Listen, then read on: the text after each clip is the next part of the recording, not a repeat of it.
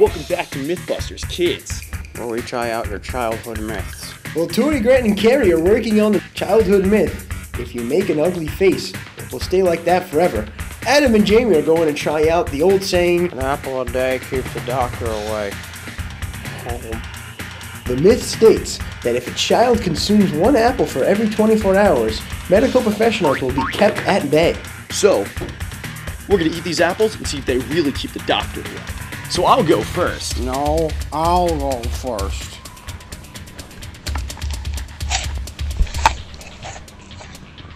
Give me that, Jamie.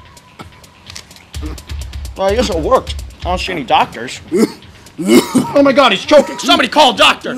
Adam and Jamie take a quick trip to the hospital. Quick, we need a doctor. This is a hospital. Where are all the doctors? Jamie is dying. We need a doctor. Where is everybody? Jamie. Adam, it looks like this myth is confirmed. Jamie, no. An apple a day does keep the doctor away.